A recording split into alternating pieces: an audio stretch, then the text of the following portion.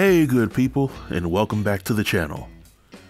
Now I'm gonna just cut to the chase and tell you that if you haven't seen episode 12 of Married at First Sight Nashville yet, then you might want to treat it like a bill collector and avoid it. If you have seen it, then you're probably as filled with regret as I am. But for this video, I plan to give you 10 reasons as to why you might want to skip the episode. So without any further delay, let's jump right in. At number 10, I gotta talk about the ridiculous goat yoga scene. Now I've heard about goat yoga before, but I've never actually seen it play out, and to be honest, it looks as silly as it sounds. During this scene, Chris, Nicole, and her father have the goat yoga session where they are doing yoga poses and letting real live goats jump on their backs. They all look like they're having fun during the scene, but you couldn't pay me enough to willingly have a goat jump on my back.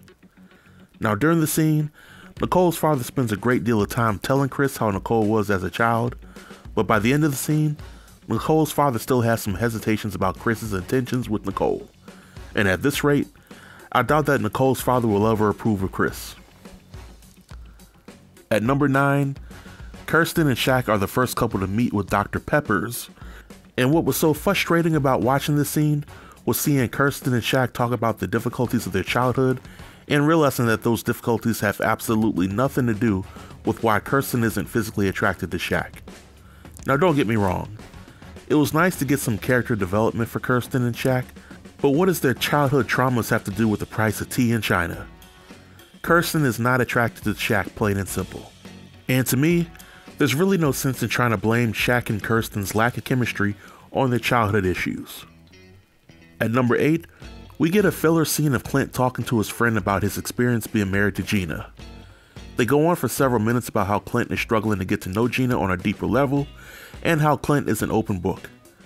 This scene had Captain Obvious written all over it, and to me, it was a waste of time. At number 7, Jasmine and Eris are the second couple to meet with Dr. Peppers, and during this meeting, I was happy to see Jasmine give a very candid assessment of her experience being married to Eris, and I also appreciated how Jasmine provided some backstory in describing how she dealt with her past issues with self-esteem. Where the scene goes left is when Dr. Pepper asked Eris about his childhood experiences, and Eris shares his long history of losing loved ones. But just like with Kirsten and Shaq, I highly doubt that Eris's past experiences hold any bearing on why he's not physically attracted to Jasmine.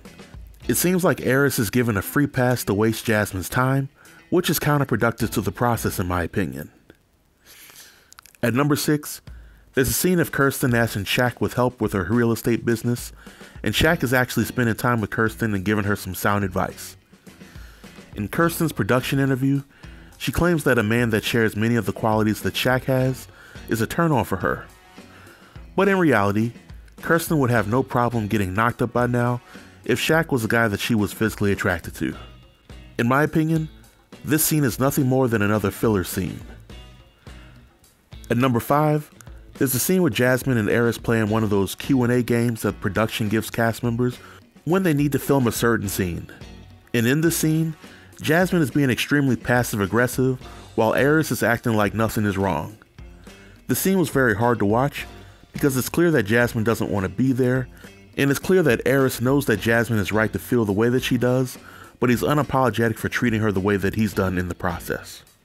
At number 4, we get a scene of Clint and Gina meeting with Dr. Peppers, and during the scene, Gina claims that she struggles establishing a safe space with men.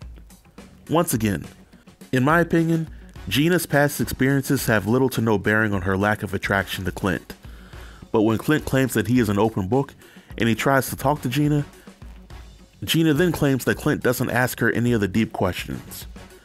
Now all of us have seen the typical conversations between Clint and Gina, and best believe those conversations either go round and round the surface level boundaries, or Gina turns the conversation into an opportunity to talk about her hair salon. If Clint hasn't asked Gina any deep questions lately, then it's likely because he has hit a brick wall while trying to talk to her.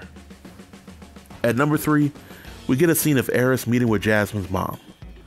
The scene was marketed as Eris trying to get some insight on Jasmine from the mother, but in reality, the scene was all about Eris telling the mother a one-sided version of events of how Jasmine won't open up to him.